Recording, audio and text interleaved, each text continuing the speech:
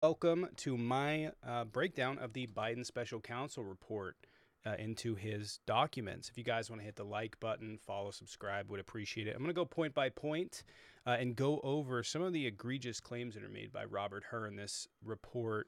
I read through the entire thing. We're just going to go ahead and look over the executive summary and break it down point by point so that you guys have a better understanding of what's going on. So just go ahead and get started. Our investigation uncovered evidence that Biden willfully retained and disclosed classified material after his vice presidency when he was a private citizen. This is actually not true. They didn't find information that he willfully retained it. They found some speculative evidence that he may have, but there was no evidence that was found whatsoever. He said the materials included classified documents about military and foreign policy in Afghanistan and notebooks containing Mr. Biden's handwritten entries about the issues of national security and foreign policy. So the marked classified documents from Afghanistan we'll get into. But basically what he concludes in the actual paper is that Biden really didn't have a reason to have them. And he couldn't prove that Biden had them at a time where he wasn't supposed to have them or knew about them at a time he wasn't supposed to have them. The notebooks we'll get into in a little bit. I will say that the best that you can pull from this is that Joe Biden was cavalier in his treatment of documents, as was a number of people in his administration. I think that's a perfectly reasonable assessment to make, but we'll get into that as it goes along. So essentially what it talks about is that in 2009, Joe Biden opposed sending more troops to Afghanistan against President Obama's recommendation. And the information that he kept was basically material that was saying, I have this or materials that was vindicating him in some degree. But again, Joe Biden didn't really need it because this was just going to go into the National Archives and he can have it later on. Those documents were found in his Delaware garage. So specifically the Afghanistan, and there's some documents related to Russia from the 1980s, 70s, and 80s.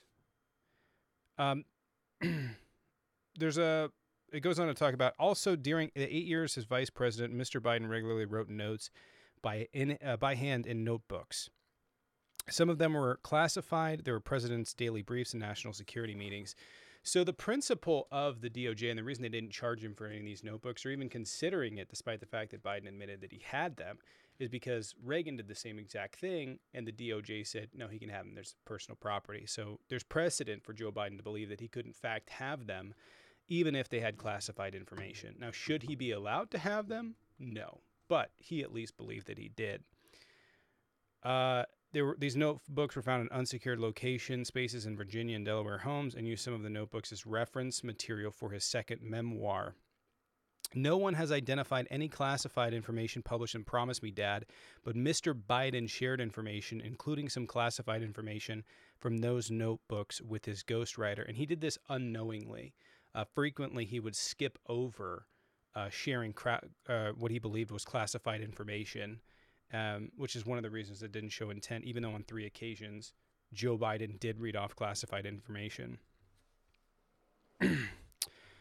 So the documents on Afghanistan have up to top secret / sensitive compartmented information level. The problem is, though, is that the reason, is while these documents did hold national security and defense stuff, the problem is that even though they did have this, are you going to convince a jury for something that's over, that by years in a conflict we're not in, that you're going to convict him on these? It's just not reasonable. And again, I'll get into all the minutia of all this stuff in a second. I just wanted to read out the key points that we're all sort of have a background of what this says.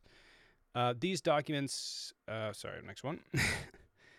A recorded conversation with his ghostwriter in February 2017, about a month after he left office, Mr. Biden said while referencing his 2009 Thanksgiving memo that he had just found all the classified stuff downstairs.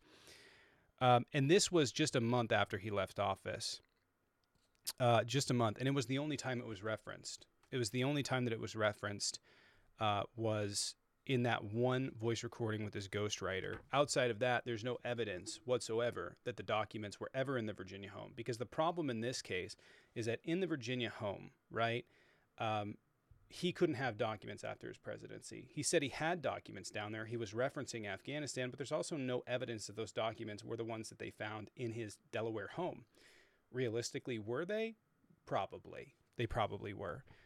But the only time that Biden can be criminally found liable is that time from it being in his Virginia home and him knowing about it. But they don't have any evidence that he knew about it. In fact, it goes on to say that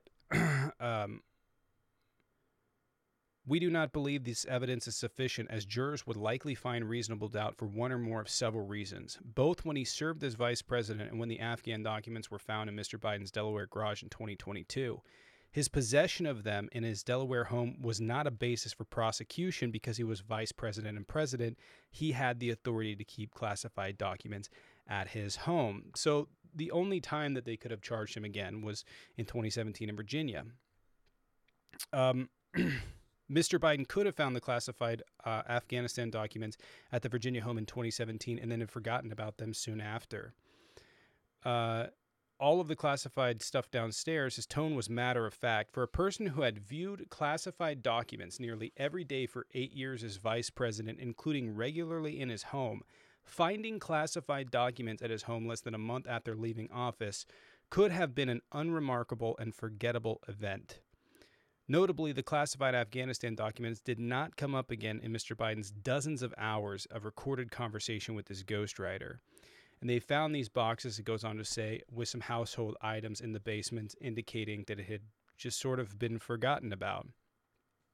This is where we're going to have a problem with the special counsel, though, is that he says, in addition, Mr. Biden's memory was significantly limited both during and after his recorded interviews with the ghostwriter in 2017 and in his interview with our office in 2023. His cooperation basically is one of the reasons they didn't charge him, and it could have been an innocent mistake rather than acting willfully and with the inability to intent to break the law. It goes on to say that he is an elderly man with bad memory. There's a number of problems with this. I read through the information that he gave to indicate that Joe Biden somehow's mental faculties are not there. And all of the things are relatively benign and human. First thing, these interviews took place after the Hamas attacks. So very clearly Joe Biden's under a tremendous amount of stress and pressure, and he's being interviewed by something while he has a potential major conflict that could break out in the Middle East. But some of the things that he references where Joe Biden was unable to remember the exact years that he was president or that he was vice president and the year his son died. And I don't find that remarkably shocking. I've had people that I've lost throughout my life. I could not tell you what year they died in. I'd have to think back to it. I couldn't tell you years that I worked at particular companies. I would have to go back through that. I think that's completely normal stuff. And for me, I'm just like that. I forget dates pretty easily. Another viable defense is that Mr. Biden might not have retained the classified Afghanistan documents in his Virginia home at all. They can't even prove that he had the thing there. The reason they didn't charge Joe Biden is not because he doesn't know where he is or he's mentally impaired or something to that degree. It's because they couldn't find any evidence. They couldn't find any evidence against him at all. So they couldn't prove that he knew he had the documents. They couldn't prove that the documents he was referencing in that audio tape were the documents that were in the Virginia home and then moved to Delaware. They also can't prove it because he had professional movers. So he didn't even go through the boxes. He had professional movers move his stuff out of his Virginia home to his Delaware home when he stopped renting it.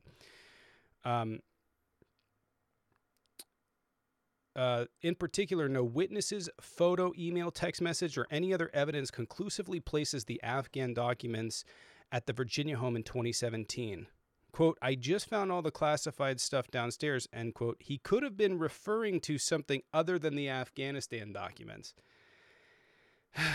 We also consider that at trial, again, this goes back to the elderly old man thing, but the things that they're claiming that he did or whatever that degree is just bad. I actually had, so there were documents that were found in his home There were documents that were found at the Penn Center, and there were documents that were found that were donated to the University of Delaware, that he had people go over. In the instance of the Penn Center, I actually had a follower reach out to me. They have one of their sons was investigated by the special prosecutor.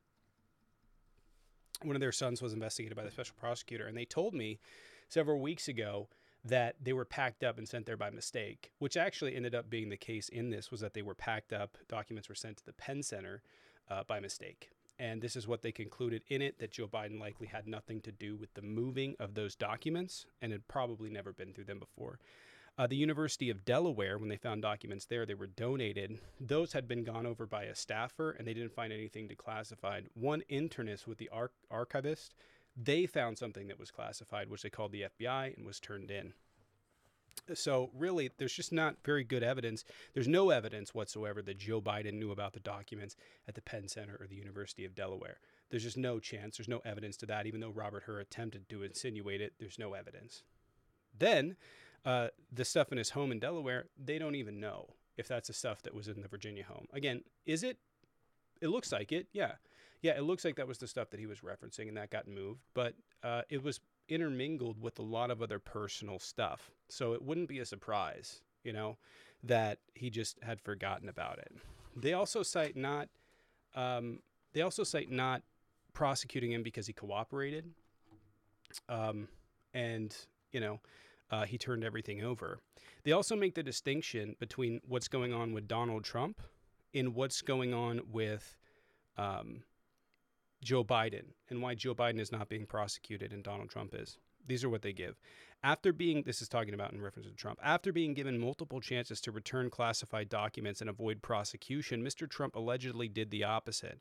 According to the indictment, he not only refused to return the documents for many months, but he also obstructed justice by enlisting others to destroy evidence and then to lie about it. In contrast, Mr. Biden turned in classified documents to the National Archive and Department of Justice, consented to the search of multiple locations, including his homes, sat for voluntary interview, and in other ways cooperated with the investigation.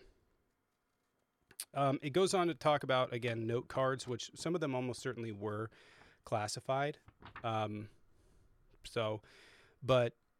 the policy of the DOJ had been to not do anything about those in any capacity.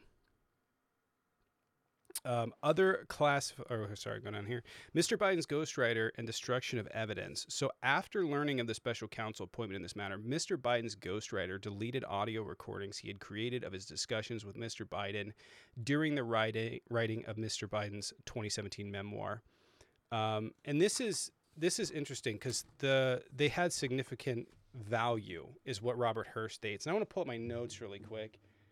I want to pull up my notes here because I go over this. But essentially what happened is he did, in fact, delete, Zwanitzer did delete documents related to this. Not documents, but recordings related to the discussion. The reasons he gave, though, are pretty plausible. First things first, the FBI agents did not know that by the way, he kept transcripts. So he deleted the recordings after he found out about the investigation, but kept the transcripts. For starters, the FBI agents did not know that he had the recordings. They did not know that he had the transcripts. He turned those over willingly. And he didn't know that he was going to be part of the investigation either. He had concerns over hacking because other stuff that he had worked on had been hacked before.